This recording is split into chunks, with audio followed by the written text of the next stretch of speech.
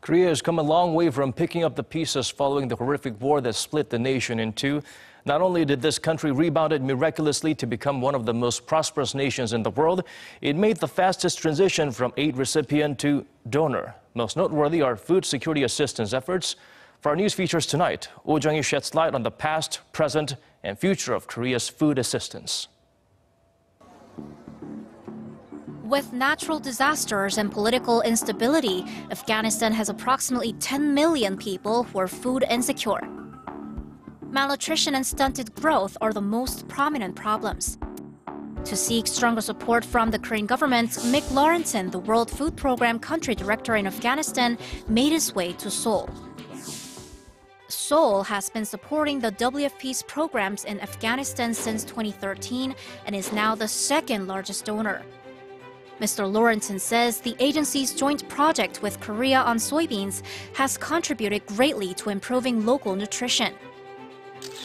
Citizens are trained to grow soybeans, a crop common in Korea but not in Afghanistan. Then harvested beans are used in various foods like naan bread or milk. Things like the soybean bread and the naan has been accepted. They like the taste. Obviously you do sampling. That seems to have worked very well. And as I learnt yesterday at the Soybean Museum, there are many, many uses for soybean. So we're trying to introduce things gradually. Given the protein, a high content of protein and fiber and everything else in there, it's a product that really does have a good use in Afghanistan. Korea's assistance also goes toward encouraging children to go to school to study and eat. Vocational training is provided for local women, and over 50,000 residents build vital infrastructure. So the idea is, it's not to be feeding a black hole all the time, the same people year after year. It's to find solutions that empowers the beneficiaries, and then hopefully Afghanistan can become another South Korea of the future.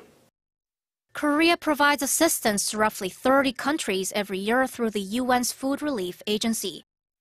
A major transformation for Korea, as it was once one of the agency's major recipients.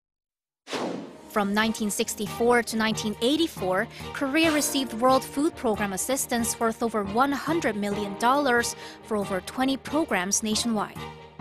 Republic of Korea graduated from WFP assistance in 20 years, and in one generation, it became top 20 donor.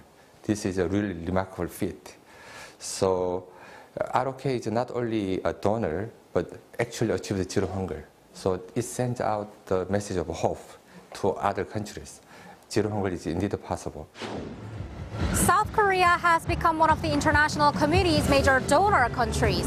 And while most of its food assistance has been given through cash contributions, the Seoul government now hopes to go one step further and provide in-kind assistance to those countries in need. Seoul's Agriculture Ministry is planning to join the Food Assistance Convention, or the FAC, next year.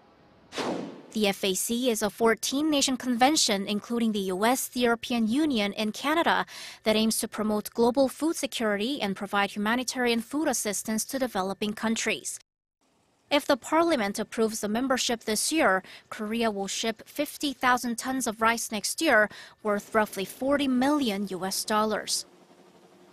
It's expected to not only meet the most imminent global needs, but also alleviate domestic overproduction of rice. There were ups and downs in rice production before, but during recent years, we've seen constant oversupply of rice from 200 to 300,000 tons every year. So we see that there won't be shortage of rice even if we export some for food assistance. Korea now has the capacity. While Korea's assistance will be used for countries in emergencies, concerns remain about whether in-kind assistance is compatible with long-term development. It may rather bring down crop prices in local markets and thereby curtail earnings for local farmers. The side effect of giving in-kind food assistance is that the local economy may depend more and more on food from overseas. What's more practical is to discuss together with local authorities and come up with models on how to achieve economic and social development. Korea is very strong on that too. It's been a long journey for South Korea since the mid-1900s to now become one of the world's largest economies. And what enabled that is not only Korea's own efforts for development, but support from the international community. From food to technology to development experience, Korea has lots to share with the world.